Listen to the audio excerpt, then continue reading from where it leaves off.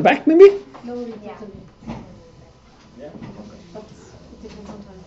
Marco, you're not here. You are not here. So what did we talk about? So you think I remember? I think we were talking about this. We talked about so what. We talk about sequence logos and what Exactly. it means. That, yeah, exactly. So what is a sequence logo? It represents the sequence, and then the size of the letters. It's related with its conservation, and or like which one is more disponible to be. Correct, conservation, yeah. And the relative frequency is the so the relative frequency of course is the relative fraction of it, and the height is the conservation or entropy. This is a good measure for conservation. Okay, so what can we do with the sequence logos? More than making pretty pictures. Can identify certain areas of a multiple sequence which show a high degree of conservation. We can find, motifs or see maybe what part of the proteins are perhaps more conserved, and that leads to in turn an idea they might have some form of important structure or important function for the protein as well. Yeah, so we could have done it for this kind of multi-sequence alignments. And actually, I guess that this sign down here in the bottom, one of these lines is actually probably this entropy. Probably this, one of these, maybe this. So that's basically, that's right. But so it's a way to compress all this information down to, and together with this one to make that quite visible. I mean, it's quite useful. But really, what we want to do is to actually learn something about these patterns, and one way to do it is to use machine learning. And what is a machine? And how do we teach these things? So machine here means algorithm? Yeah. Or a computer, yeah. Yeah. And learning means the process of showing this algorithm cases, so examples that you know how to put into some classification, and then make the algorithm of the machine figure out how to do it with new examples. Or additionally, you can give it more data and let it find out for itself. Mm-hmm. Exactly. So basically, yeah, want to classify things like that. It's probably. And you see here, if you look, for instance, if you want to look at different ways to do it, there are a lot of different methods that are somehow related. And I think we talked about artificial neural networks. Want me to give money away?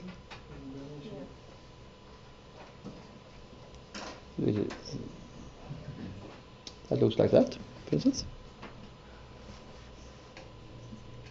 But also there was a lot of other algorithms. I think we talked about support vector machines. So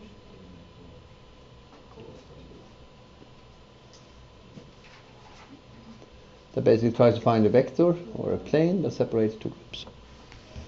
And they do it by transformation. You have multiple dimensions, but they also do it by transformation of the data by some kernel function. One question regarding the difference between supervised and unsupervised learning. I mean, why would you do unsupervised learning? Because you always know, right? So you always well, if you don't know, I mean, but certainly you could try to figure out. I mean, somehow it's what we're talking about today, but it's not really. It's. I mean, if you want just to group things together, you want to say, are there some patterns you can put together? I don't really have any biology, any good example. I know one example, even a paper I think I was co-author of that, where we actually tried to use some unsupervised clustering of features or structures. So it could have been secondary structures, but it didn't have to be secondary structures. Maybe it was some other feature that was better, and I don't really know what feature we got out there because it was not so easy to analyze. But then we used that as a predictive tool for making alignments later. So we basically tried to find proteins that had similar patterns of these features. That basically was similar in the way that they actually cluster together. Most likely was related to secondary structure somehow, but it didn't have to be. If a machine had found something better pattern or recognized it, they would have done that. So it was a mix of things. So I guess that's one way you can do it if you really don't know. But let's see what Wikipedia says. Unsupervised. Yeah. Data mining. So more is more if you want to exploratory data analysis. So but really, if you have the data, you don't really know what to do. You want to basically cluster it, and somehow it's not a good article. So what happened now? Sorry, I somehow went back. So you have clustering. So basically, you just want to can I get my data into groups? How many groups should I have it in? So K means clustering. Basically means I want to group everything into K groups, and classical example is principal component analysis, PCA. So really, if you have very high dimensional data and you want to basically see what are the features that are important, you can do PCA and get into 1 or 2 or 3 dimensions, and you see what is really the major features that explains the difference in the data. So it's more if you don't really know, but so it's not so much made for predictive purposes, but it's more for analysis purposes. So certainly, if you do PCA, if you have say there are 10 different experiments, and you want to see what are really the important factors here, maybe actually 5 actually describe the same things. So then PCA will condense it down to all these 5 dimensions to 1 dimension because it will all be the same. So, that's that type of things.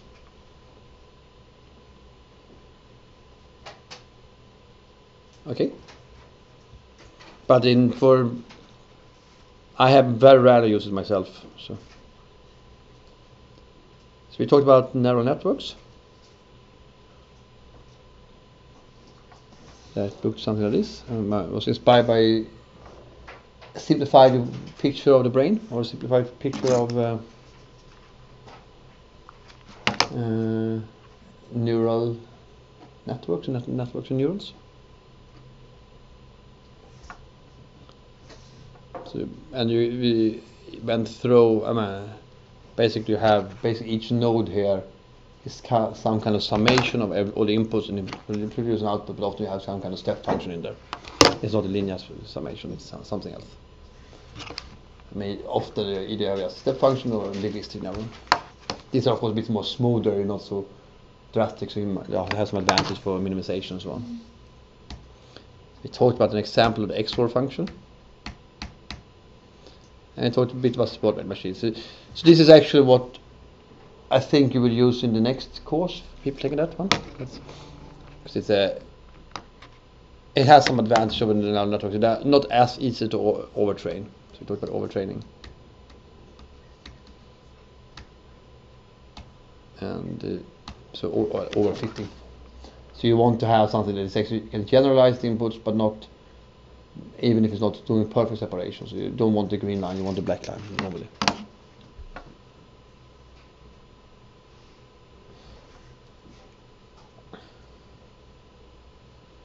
And we said about training that you have to often have a training set and a test set, because you can always train something to recognize everything in the training set. You just have enough parameters, but you don't want to, well, unless there are 2 exact identical inputs that have different outputs, then of course you can't get it. But otherwise, basically, you can always, in theory, you can always get something that makes a perfect separation. And so often one way to do it is cross-validation and divide this into different things. And this can be done from 3-fold to maybe, well, you can do 2-fold, or you can do 3-fold, or you can do 10-fold, or you can do actually one training for each data point even. We talked a bit about measures, and instead of MCC, so matches correlation coefficient. It's quite a good measure if you want to have separate as a general measure or other people use rock curves, particularly add on the curve. And we talked about a bit encoding. Do you remember how you encode an amino acid sequence? Several ways. Yeah. Sparse matrix or, some sort of physicochemical property. Yeah. And sparse matrix was just, like an array of like zeros and a one. Exactly. This is whatever. So this is the representation of a cysteine. And then it has 0, 1, and 18 zeros. Or you can have some sort of physicochemical, so you can say that cysteine is this size and has this charge. So often you have somewhere between 3 and 6 different parameters. But then they are continuous somehow in numbers. And surprisingly, somehow, at least for me, is that the sparse encoding seems very stupid, but it actually seems to work. It works in most cases quite well. And we talked a bit about target P as an example. So we have these nice loggers. We want to separate these type of groups from each other, but also from a background of nothing at all, or background of all other programs. What is, like, for these conservation, what's a sort of, is there some sort of limited detection for these things? Because, they aren't, always super clearly separated, but obviously very, very important. So if you look at these single peptides, to an untrained eye, like the, CTP, targeting peptide there, maybe the valine and double alanines. Yeah. Or Well, I guess we can look at the results, how well they do. This is more or less stated off. Marcus is an expert in this, he knows this. Because he's trying to... So basically, how well they do here. I guess this is shift around, but basically you have, for the single peptide first, we have 91% sensitivity, so we find 91% of them, and we do with 90% specificity. So we have basically 90% of the ones that we find are correct, 91% are the ones that we should find or we find. If you look at the others, it's slightly worse. It's like 85. We have sensitivity of like 82 to 85%. So it's still it's up to 1/6 something that are wrong. So it's quite a lot of wrongs, and particularly chloroplast. Well, in Sinfag was 96. It's usually the chloroplast seems to be the most difficult one to find, because we only find 70% of them. Yeah. So that's as I said, chloroplast is most difficult, and the other is not. Also a bit confusion. But I meant, if we just look at a multi-sequence alignment, what could we sort of, is there some sort of general limit of what is, to be conserved or something? Because, in some cases you really see it, like here you have like in the top box you have a giant A. Yeah. In some cases it's a bit... so basically from a logo, you mean, yeah. Certainly for anything that's bigger than 0 is for significantly, it's not random, but certainly if you have half a bit to score or something like that, you're getting closer to random stuff.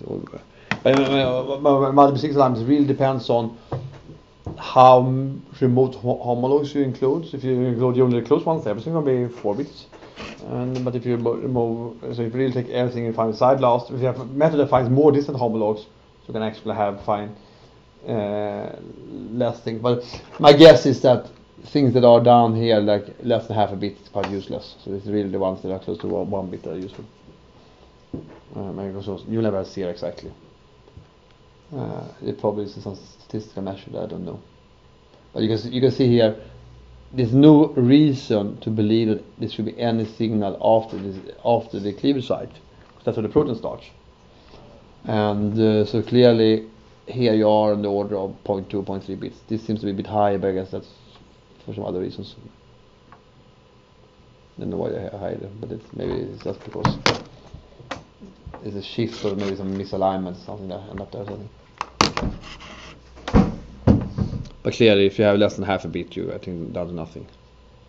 So it's clearly mitochondrial. You would say that more than half a bit is basically these two arginines, these AS. And then it also depends a little bit what you have here. If it was, here you see it's not one amino acid, but it's a group of amino acids that are all hydrophobic in this case.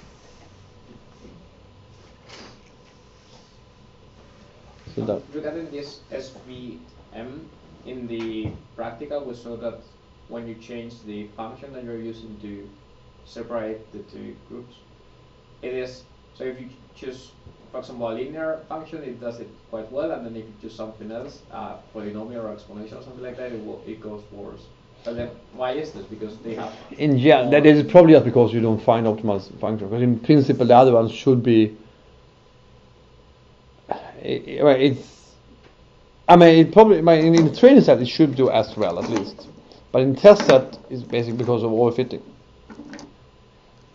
So really, you optimize too much on your training data. Probably it's not also a very big data set, so that's the reason. So basically, yeah, it's an overfit. You have too many variables that are free, and you just learn too much about it, so you can't generalize. In the training set, if you don't optimize, there are cases where you can't train it really, but that's often depending on that you basically you don't converge in training, so that's more of an algorithmic problem than really any fundamental reason. It's more like if you spend more time, more computer, or better minimization method, you could find it. But that was also so we have also one factor is training time is much longer with the non-linear kernels. So it could be a problem also. I don't remember exactly what you did, what data set you had. I'm not sure. You noticed for one of the kernels that it took significantly longer. Yeah, these RBF kernels are often very good, but they take forever often. So we have many cases where actually, there are cases we can't use it. And in signal B, there are these scores: the D score, S score, Y score, and are these used with? So are they? Is there a distribution for this? So the signal P is I didn't talk about it here, but basically that is. So basically they have two networks, if I remember correctly. So one network is trained to recognize the signal peptides. So it should have output that is 111,000. Then it has another network, I think it's called the C-score, C network, that is basically just trained to recognize the cleavage site. So basically the position where the signal peptide is cleaved off. And then I think there has a Y-score, which is the combination. Between C and S. Yeah, and then it takes the S-score before the position and the S-score. So average S-score 10 residues before and 10 residues after a certain position or something like that.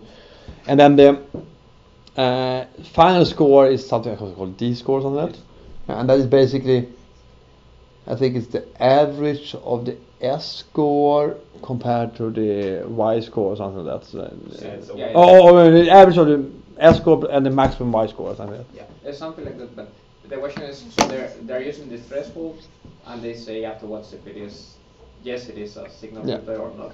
But is this threshold also inferred from machine learning techniques, or is it a statistical thing? It's just basically, the numbers of course, they have, I don't think they have optimized it. They just say that this is a good threshold. You just maximize it to get best performance. But because so for each of these scores, you could have a distribution of probability or something. Yeah. And then So I think they just basically scan the score and say this is where we have the separation we want to have. So in this case, I think they probably want to be a bit conservative. So they want to not say too many false positives. They put a threshold that just fits the false positive rate they want to have. So there is no significance level or anything like that? Well, you probably could do that, but they haven't. You could certainly do that. You certainly could have. But I don't think they have. You could just fit it to observation, basically. You could calculate it from your data set. But yes, so that's what I mean. Calculate the distribution of the score, and then you could do that. You could basically, if you have a calculation of, this is your distribution of scores for the signal peptides, and this is the distribution of scores for your non-signal peptides. Of course, if you're here, you know that you have. If you're here, you have 100% chance to be correct. If you're here, you have 95% chance to be correct. But it's just observation. But they don't report it. Often what they do report is, I don't remember exactly signal P actually, but it's something like a number here is like 0 to 10. Which is kind of reliability. So basically that is basically something like that. So basically, and in this case, I think in this case here, it's calculated for the difference between the highest and the second highest number here. So it's basically or something like that. So you have a distribution of, say, 4 networks, and you take the difference between the biggest and the second biggest, and that basically tells you how likely you are to be correct. So if that is big separation, you're likely to be correct. If it's small separation, you're more likely. I mean, you also can guess or something, but it's less reliable. I mean, because it will be so easy to do, and it looks like a. Well, the thing is, like, the data sets are not. Yeah, sure, you can do it, but I don't think you really could go out to real probability because the data set is not that big and it's certainly not unbiased. So I don't think they want to be. I mean, they have often you put. I think 1 to 10 is probably enough. But still, it is much better than put a threshold like this, Yeah, like a solid. sure, it could be. Yeah. But that's what people. I think it's what people want. I think they really want to know. These are the list of proteins. I mean, you should, certainly, you might be some option you can choose it yourself. Even I don't know. I don't remember. But basically, you. In many cases, people just want a list, and then they don't care more. But it's certainly it's interesting to have the 100% certain list or the 100% certain not to miss anything list, and that they are different. But these are normal reliability scores somehow, and I think they don't want to do more detail because the data sets are small. I mean, you have a few hundred, and it's certainly not unbiased. They don't really want to put the real number there for that reason. I think it's more that they don't really trust the number so much. That's my guess. So I mean, because what I was saying is could be that the distribution of probability of the scores is not good to do any of this. So it is weird somehow, or it doesn't behave like. It might be that it's. I mean, there's something there, but it might not be that. I mean, I think there are. I honestly don't think you really trust it that much. You can really do it. I think you just. And it's also. I think that's the reason. But yeah, but principally you should. I agree. But probably because of small data sets, it's not really done all the time. But it's. Yeah, I mean, you don't have a statistical model. I don't really think if there is a way to describe it. I think you need to do an observation. Yes, that's the only way. I mean, you could generate artificially random peptides or hypothetical peptides and just see how. Yeah, but that's only but the random peptide is probably something that. I mean, but that is probably you could, but you certainly you don't know what you need to know what the signal really should look like. You need what the probability they find also. It's not just okay. What's probability is generated random?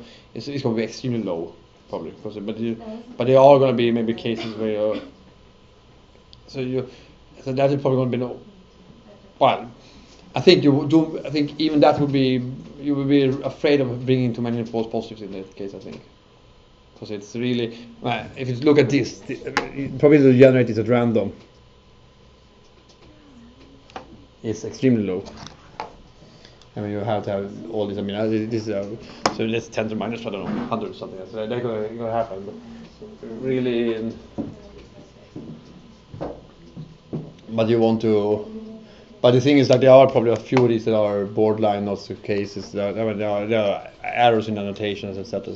So I guess, in theory, I guess you could, but I'm not sure. It's randomness in amino acid sequence is not always because there are correlations you see there. I think they're not always trivial. I mean, you can do it, but it's not always that it's really represented the real biology. Okay. Any more? Should we go on then? And talk about. Let me just stop this recording. Yeah. Stop record.